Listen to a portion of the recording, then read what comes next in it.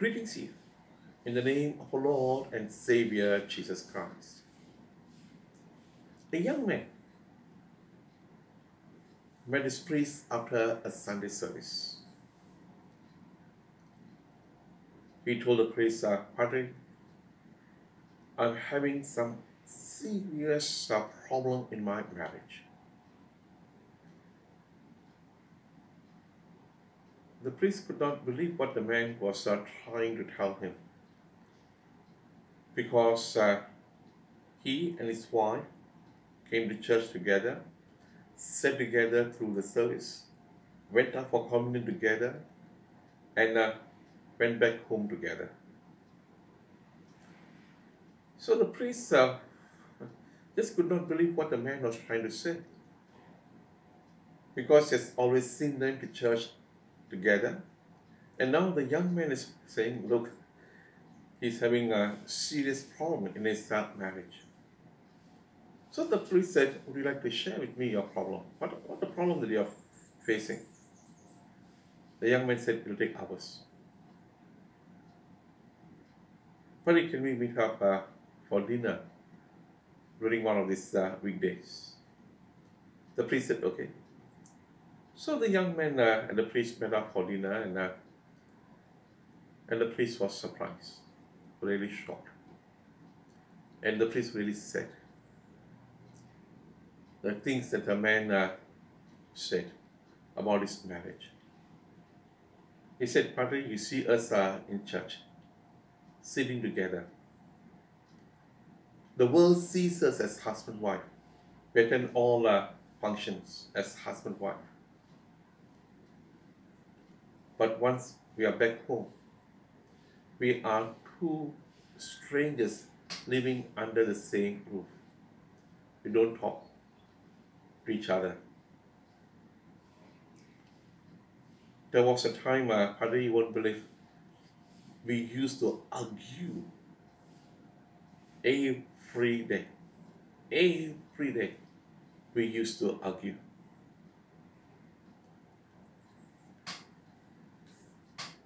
The priest was saying. And then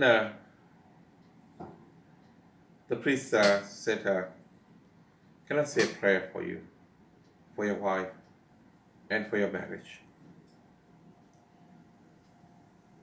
And the priest said a prayer, and the man went back home. And then the man called the priest and said, Padre, can we meet again? So the priest said, okay. The man came and spoke to him about what was happening in his married life.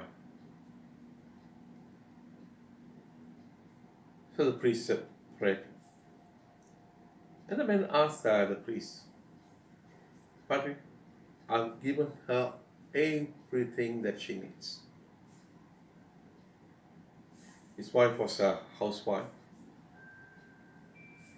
Padre, I work and work and work. We've got a beautiful house. I've never said anything. I've never said no to anything that she wanted. I've given her everything. I really don't know, Padre, what else can I do?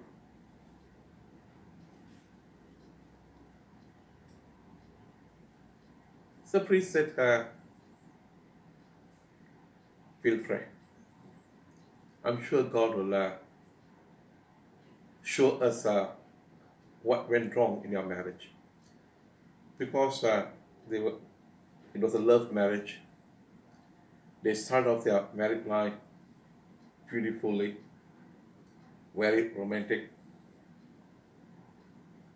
But then as years went on, things started to change.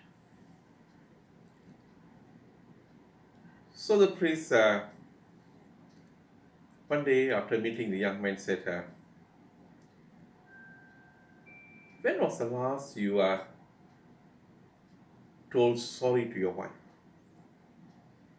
The minute the priest said that, man literally jumped up from his chair and said, "Why should I say sorry to my wife?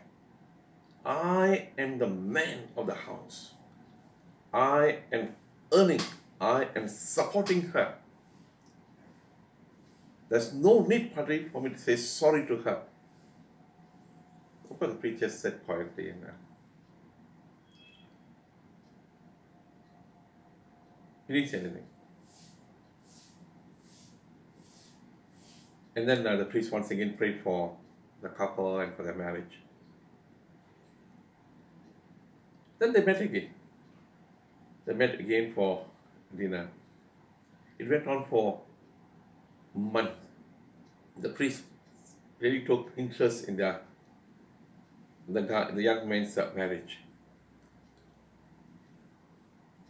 He made sure he had some time to spend with the young man practically every week, just to pray with him.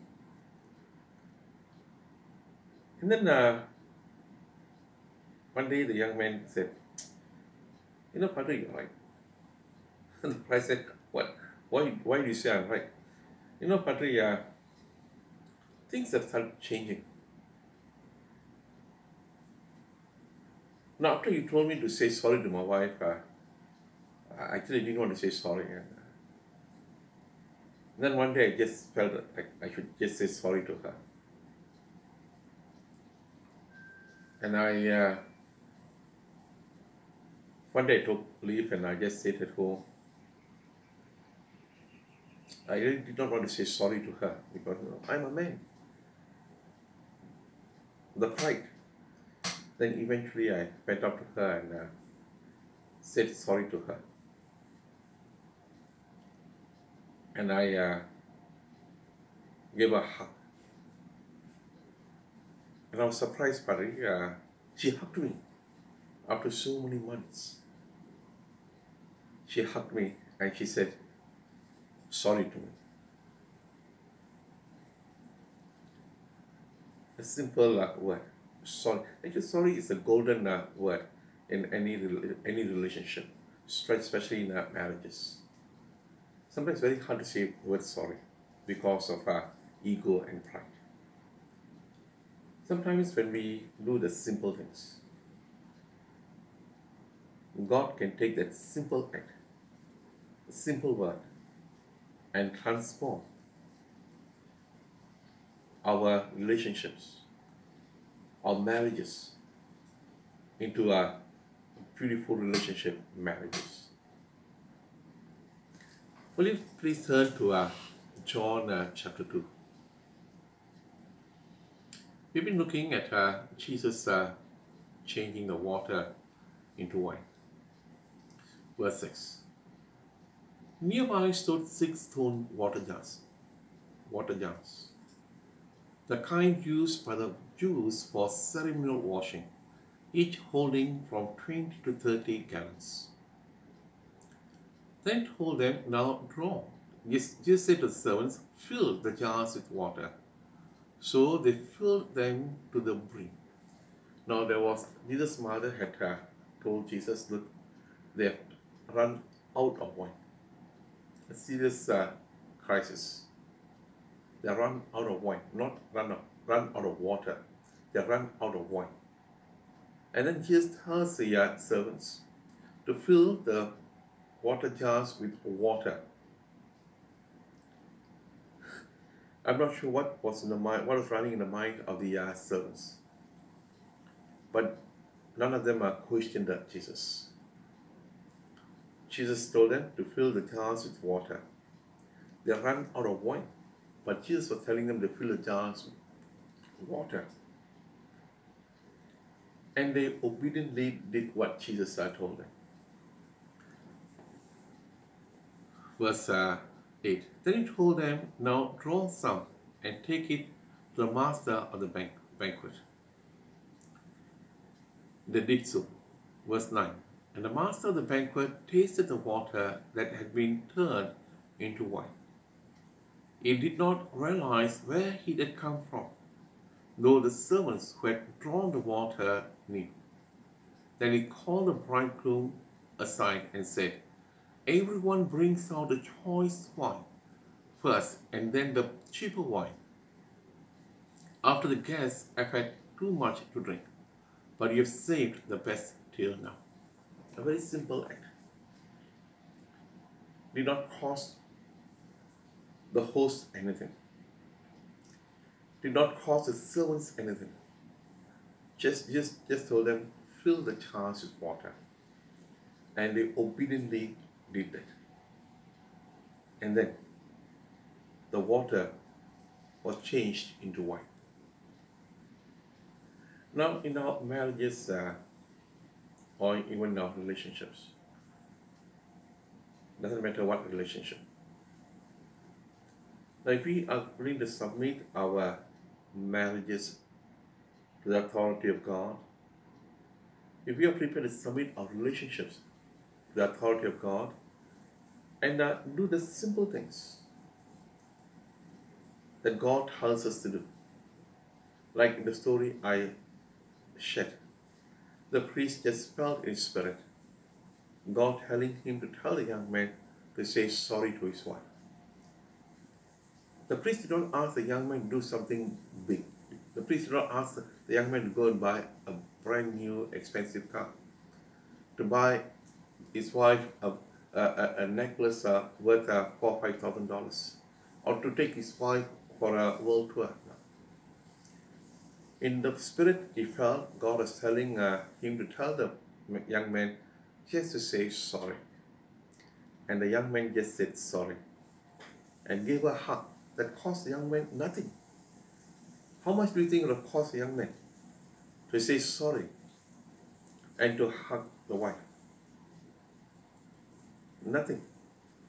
The young man just said sorry and hugged the wife. Simple. And his marriage, the young man's marriage, which was about to collapse, took a new turn, a new beginning. And the marriage became a beautiful marriage. Yes, the couple came to church together after they were reconciled. There was no more sitting quietly in the church. The priest could see the change in their faces. There was so much of joy and smiles on their faces. They were a blessing to many other young couples. So don't hesitate to do the small things that God tells you to do in your marriage. Just small things. Be humble enough. Crucify your pride, ego, and be humble to do small things that God tells you to do. And see what God does. God will do. Jesus took a water and transformed it, changed it into wine. Jesus can do the same thing in your marriage, in any marriage. God bless you. In the name of the Father, Son, and the Holy Spirit.